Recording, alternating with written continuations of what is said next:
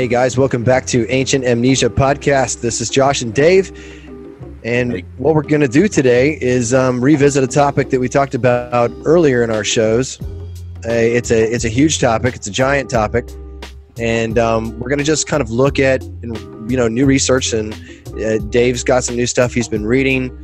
It's a subject that is never going to go away. I think it actually brought a lot of people out of the woodworks whenever we realized there was actual evidence, documents, written documentation, not just myths and legends. And it started to kind of get people excited, like, wow, there was really, this was a real phenomenon.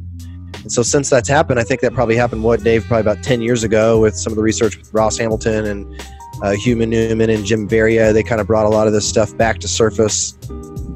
Jim Varia and his brother did a show on uncovering these mysteries, and there's also the Serpent Mound mystery that's come to light recently.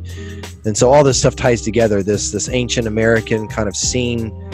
Were there people from the old world? Were they here? What were they doing? What other races were here? And so there's a lot to unpack, and it's something we're going to have to kind of keep coming back to and revisiting so that we can all get a bigger picture of what was really going on. And that's our goal, is to basically take the forgotten material of our past and trace it out and color it in and make it as visible as possible for everyone to understand. I don't know about you, Dave, but every time I learn something new that kind of was outside my scope of imagining, it creates an entire new perception of the world around me, reality, history, my place in it. I mean, what is giants? What was the first time you heard about giants, and what did you think of whenever you started realizing there was a little more truth to this than legend and myth? Well, those were two different times for me. I'd have to say that the first time I ever heard of giants was in church as a boy, and we were reading Genesis, and they started talking about it, and not really asking us what we thought as kids, and even in our teens. But it was really, to me, I was in the middle of playing role-playing games like Dungeons and Dragons and etc. And so to me, it was really interesting, there's giants, and I didn't really realize in Genesis, the story was so deep, as you started reading it, as someone who would read a book and try to get into it right away, like you would a fiction or something, like Game of Thrones is a TV show that's the same way, it just draws you in.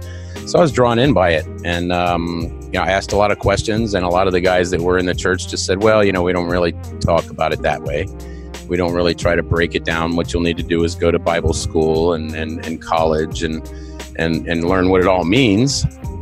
So to me, that was the first time I heard about giants and anybody who was even bigger than the norm. And so I started looking into it more, and I never really got the ability to look into things like I could until the internet arrived. So the first time I ever heard of giants being sort of a real possibility or conspiracy or whatever someone might call it was probably, back when I was watching stuff like Ancient Aliens, and that started coming out. And then I started doing research because I saw those guys on there talking about it. And, in those times there were giants, and I'm thinking, man, those words were actually in the Bible, and they've been in countless different interpretations of the Bible.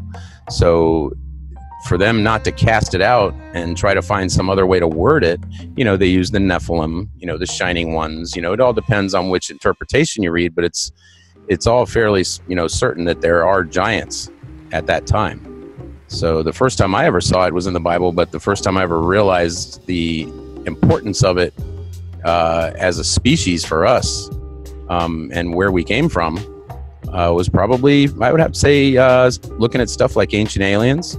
I saw Ross Hamilton on there on a show. I know that a lot of those guys visited that. I know Hugh Newman's been on there. The late Philip Coppens, rest in peace, brother.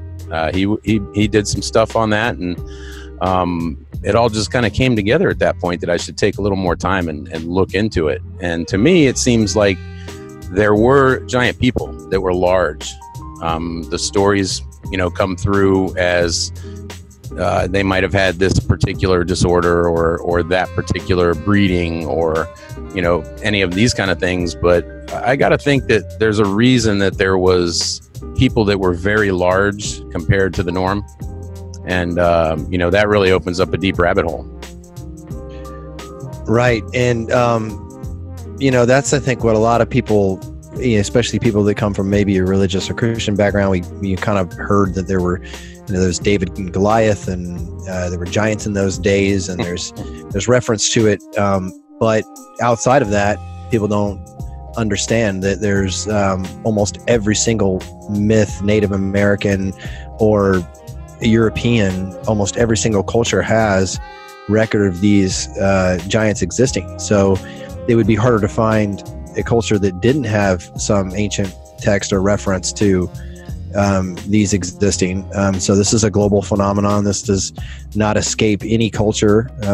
There's also smaller people talked about. So we have a lot of things going on. I think the first time I heard about it was actually through anthropological research, where I realized you had this Gigantopithecus creature that existed. You know, it was like a science book when I was really young, and I was, you know, raised Christian, but I hadn't really understood the whole giant thing yet. But you know, my parents were very balanced. They gave me a lot of science information, and I just remember seeing this Gigantopithecus, and I said, "Oh my God, that was a real creature!" And that also was the moment when I realized, well, isn't this Bigfoot? I mean, isn't this Bigfoot right here? I mean, Bigfoot was real. You know, to me, I was like, this is exactly what Bigfoot looks like, and it acted basically like Bigfoot. So at that moment, I kind of thought, well, are unicorns real? You know, and sure enough, you know, there was a Pleistocene unicorn that existed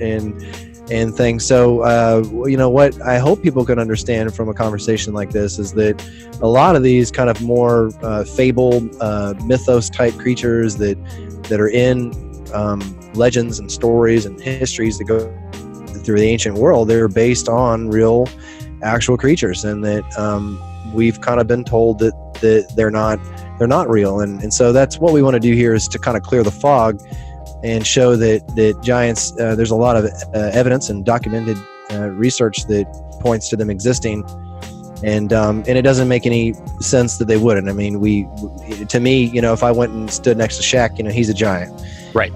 And so, you know, they are still here. We also have record of Maximinus or Maximus Thrax, or Maximinus Thrax, who was a Roman emperor, 8'6". I mean, that's much larger than Shaq. So you're talking about a guy he was also said to be able to pull his own horse cart with his, you know, on his shoulders. He was massively strong, you know, well documented. So, you know, we have true record of these guys existing.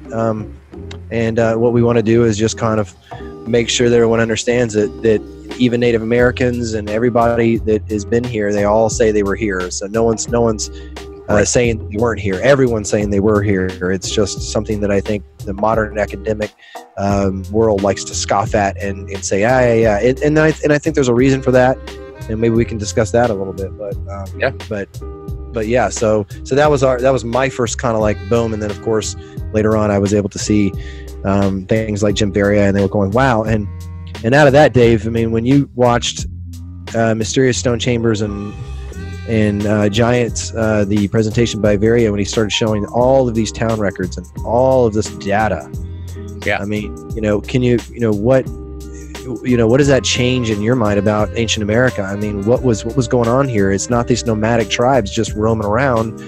No. You potentially had a lot of different civilizations kind of coexisting, high civilizations. You know, and what I liked was, you know, when Jim Vieira did his show, the first time I ever saw him was he did a YouTube video where he was doing a lecture in front of some college students, I think, or maybe some, a group of peers. And he was just describing simple stone chambers and simple stacks of stones. But he would always say, you know, it's really, these are the perfect size stone. You know, if you were going to carry these, you would have to be a pretty big guy. And he just kind of, you know, he didn't beat around the bush, but he just kind of would suggest, you know, that the people that built this were either very crafty or they were very large, you know, and he's been in the mountains, West Virginia and up in the Northeast. You know, I guess he's actually from Massachusetts or something like that. So he's been all over that area up there. And I've personally hiked up in, you know, different areas that are, you know, just filled with all these little piles of rocks or circles, stuff that you really wouldn't expect to find just hiking through a forest.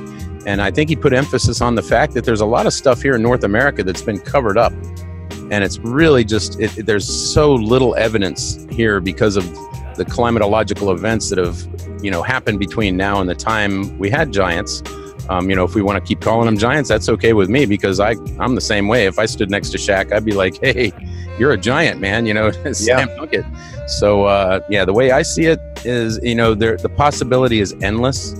The fact that we've even got giants in the storyline, I mean, all around the world, hundreds of millions of people believe in, you know, Christianity because of a select group of writings that are very small. You know, there's not a ton of real core writings, you know, other than the Bible. And, but it's there, you know, and so there's validity to it because someone chose to write about this. Well, the fact that giants are brought into our history at any rate or any level is right there. That's evidence enough for me to look deeper into it. And it's evidence enough for me not to discount it or be skeptic about it, because if I'm being skeptic, I'm just rejecting what might, you know, break free and make me whole, you know, and learn. So, yeah, that's the way I see it.